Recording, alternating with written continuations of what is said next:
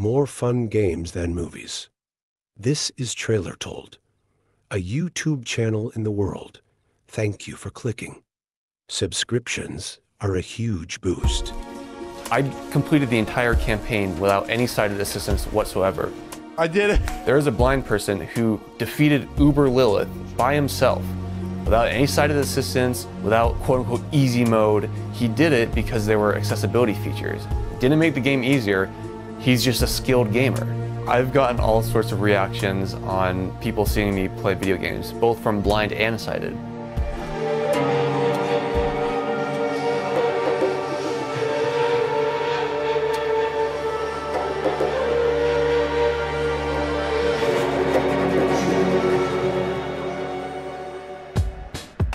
I like having that ability to read what is being said while it is being said. Closed captioning is great, subtitles so much better. Diablo was one of the first games I played. After going completely blind, Diablo 3 was one of the games I really jumped into because I was like, you know what, it shouldn't be difficult. It is a top-down perspective. I just go left and right, up and down. This should not be difficult. Accessibility was taken into account really early on.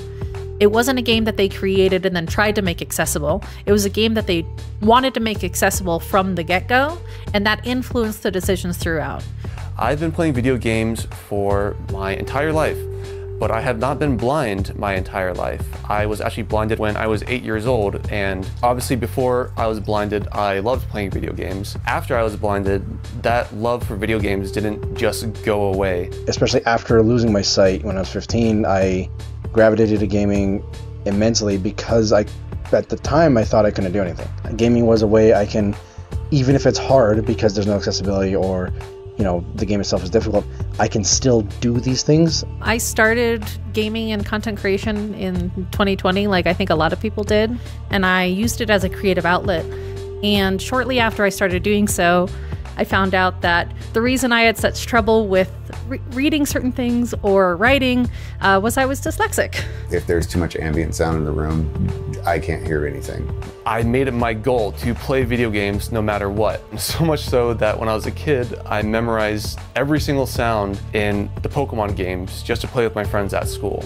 It's very difficult for me to read the item descriptions. So having something read out to me what the stats actually are, what the percentages are, is super duper helpful. When Diablo 4 was announced, I created a clan within Diablo of all blind people.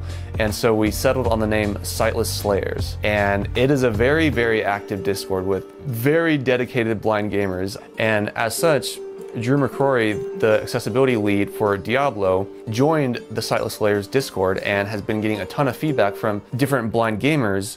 And I think that's really important.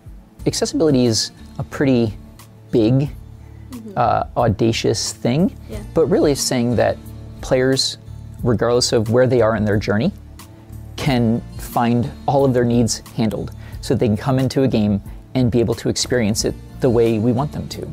A lot of conversations have been kicking off at Blizzard where we're putting them under the label of inclusive design, where we're trying to have that conversation from the beginning so that the team can move forward with a unified vision of the feature you're trying to do. So here at my time at Blizzard, I think just from day one, I was taught like how important it is to include accessibility in the kind of research that I do, like even for things that aren't explicitly designed to address topics of accessibility, just like watching out for things that might like disrupt a player's experience and not like deliver the intended sort of like entertainment value that we're going for. When you include people with disabilities, they're experts on their disability. They can tell you exactly what they need. The development team takes all the input that we give as far as different ways to improve. We work with our user research team and bring in players who have certain disabilities to test those features before they go live. That way we get that second, test, be like, hey, we think this is awesome. What do you guys think? Is this gonna work? I like to be able to sit in the room with a participant like this because not only can I see like what buttons they're pressing on this screen, I can also see like what they're seeing in real time. There's a lot of benefits, I think, to working in this space. The accessibility community has made a very reasonable and clear request, which is nothing about us without us, which is what our team is actually really well equipped to serve on, is that we can bring them into our labs to be able to talk to them directly so that we can understand their real experiences. Being able to set up in a space like this, one of the main advantages is that console players are not right next to their screen, and so being able to have them be 20 feet away allows them to have that more naturalistic experience so that we can see, can they see that UI element if they're that far away from the screen? And they give us feedback, and then we build that iteration into this cycle. That way, what kind of goes out to the end user is something that's really going to work.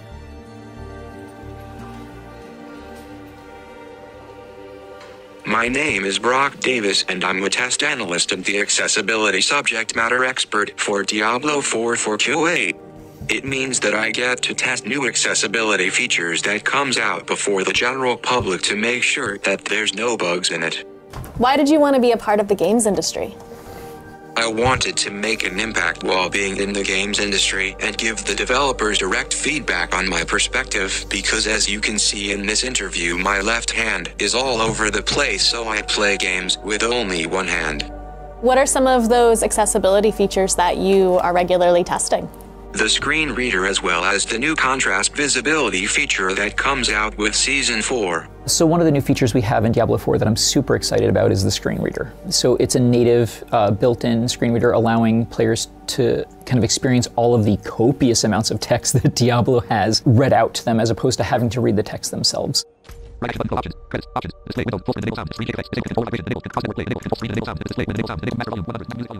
lot of the implementation of the screen reader tech was really taken from the approach of how would I want to use this, and I would really do my best to understand it from a user's perspective of how, if I was reliant upon this, how would I want it to work. I can never pretend to be someone that has a disability that I don't share. And the immediate feedback was, this is too slow. And this participant was very nice and turned on the screen reader where he wanted it, the speed he wanted it to be. And it was completely unintelligible to me how fast it was going. And now you hear my screen reader reading everything. It's telling me the mana, it's telling me I'm fighting a shambling corpse. But I like having it really fast because I'm able to get the information faster, I'm able to understand it. Now I'm going to slow down the screen reader a bit so you can kind of hear. I see they're nearby, but I think I'm like stuck behind some wall. Oh, no, they're there. 31% shambling corpse, mana 74%. Barrier 89%. Oh, we're finding an elite now. It even mentions when there's an elite. Scrimshaw rusty metal scrimshaw band, rusty metal key. Oh, I just heard a rusty key. Barrier 0%. Like, I've seen so many screen reader updates. When the game first came out, there were some things that it didn't read, and I think that's the beauty about Diablo as a live service game, is that accessibility can be continuously added throughout the years. And I think that's so important because personally, that's going to keep me coming back to the game over and over again. So when we're looking to make a game more accessible, we look to see where there's rough corners, things that are going to be abrasive and kind of turn players off or represent meaningful blocks to players kind of stepping in. If you go into the options right now in Diablo 4, you'll actually notice that a lot of the options are duplicated in the accessibility menu and in potentially other areas of it. Certain things that I have in my gameplay, obviously cursor, having the cursor a different style, different color so it stands out. Easily selected right here. One of my favorite item drop sounds. Being able to have a different sound for specific qualities of gear. Highlight player when obscured. I love this, and it happens in the Fields of Hatred and the surrounding areas. I can see exactly where I'm at all times. But it's funny because whenever I first had this turned on and I was telling people, they said, I had no idea you could do that. I think it can be really easy to hear community feedback about accessibility and think, well, I know what to do about that. We'll just try to patch that in. It's a very different thing to have people who have those concerns and who have those accessibility needs help influence the design of the accessibility features themselves. That's a very different philosophy. For Diablo, I would say my favorite class right now is Sork. I equipped burning to my attacks, and whenever a burning attack makes contact with an enemy, it makes this kind of like thud sound, like this boom, boom. and it's like really easy to hear when I'm actually hitting the enemy. When we were creating the sorcerer chain lightning sound, we would record a bunch of random objects like wax paper. We'll take all this source and then bring it into our sound design tool and augment it even more. And then in the game, when it's playing back, when we make a cool loop that sounds like neat electricity, it'll actually Doppler around the player too, so it kind of pitches up as it's coming towards you or goes away. I'm somebody that no matter what game I'm playing, I'm going to play it with all of the volume sounds on. It's very helpful for me to understand my position in the game, and I also use it to cue my abilities. Even if I can't pay attention to everything that's happening on screen at once, I do have ADHD, and sometimes I'm paying attention to the wrong thing on screen. I use the audio cues to help me figure out what's happening, where it's happening, and what I need to be focusing on next.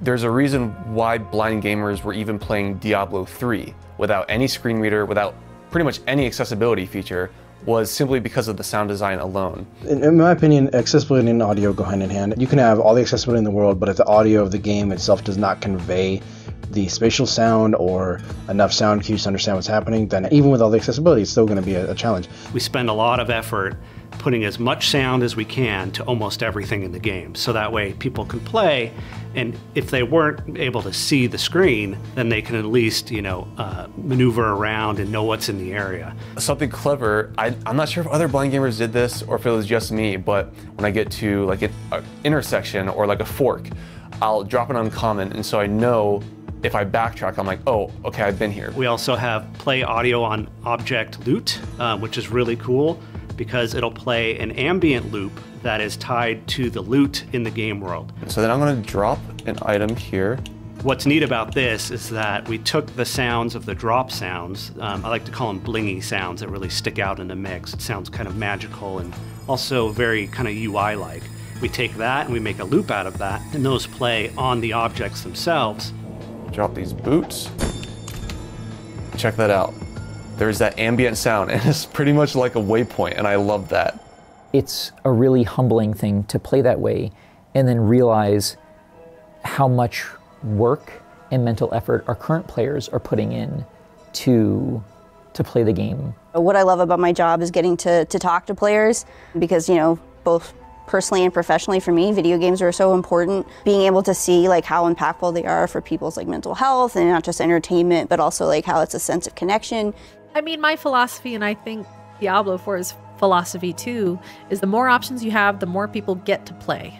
Don't assume that whatever streamer or whatever random player you're encountering in your game could or could not be disabled, because you don't know what sort of features or things they could be using. You don't know what their situation is. A lot of people who might run into myself or any of our other blind players, they don't know we're blind players. My goal in this industry is to help make games more accessible and better for all. It's pretty eye-opening when we know that people are playing our game who are visually impaired and they can't see the game.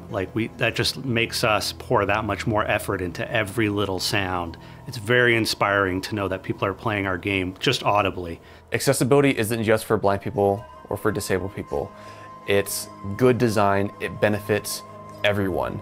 I think the one thing I do love challenging myself with is going toe-to-toe with people with sight, because then it just shows how incredible game accessibility is, how much potential it allows blind and disabled gamers to have. And we really hope that the changes that are going in help players to feel heard. I sometimes collect comments from surveys or what have you that say, I don't know if anyone's reading this. I hope someone is reading this. Somebody is, right? And we're getting those to the right people. So I hope players feel encouraged that their voices are being heard in the different number of ways to give their feedback. I hope gamers in general can start to move towards accepting the idea that anybody can play games, anybody should be welcome to play games, and that a gamer can look like anyone. Having to figure out ways to adapt your gameplay to actually enjoy and progress through things is the reverse of the way it should be. You should be able to go and control and enjoy it. And it's fun. Go and kill demons and look for loot.